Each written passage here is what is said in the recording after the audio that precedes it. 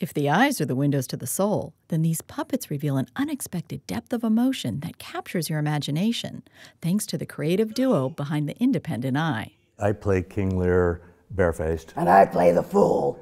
With a nose. Right, with a red nose and a Three Stooges clown wig. Yeah, and all the other characters are puppets, and you really have to learn instinctively what their expressive mechanism is. Nothing conceals them on stage as they employ 20 puppets of varying kinds to bring Shakespeare's King Lear to life. Normally we use hand puppets in this, but we use a few of these guys who are a little bit different in style.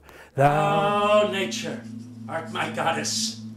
To thy law my services are bound. The nature of the puppets is something that brings out really the voice of the text more strongly than conventional acting. As we say in the prologue, this is as performed by Lear in hell. He's storytelling his own tragedy. It's really his own puppet show.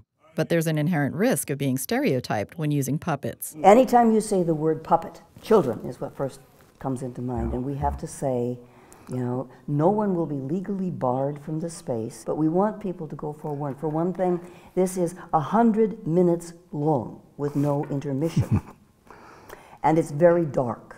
And the extraordinary thing is that we get extraordinarily strong response from it. I mean, people, oh yeah, I cried. If you want to feel terror, you give yourself with great confidence to Stephen King, and he comes through for you. He scares the living daylights out of you. If you want to feel loss and the wish for redemption, you give yourself to King Lear. And to the capable hands and puppets of Conrad Bishop and Elizabeth Fuller. Beth Accomando, KPBS News. Edgar, and Pat he comes, like the catastrophe of the old comedy. Oh, how now, Brother Edmund? What serious contemplation are you in?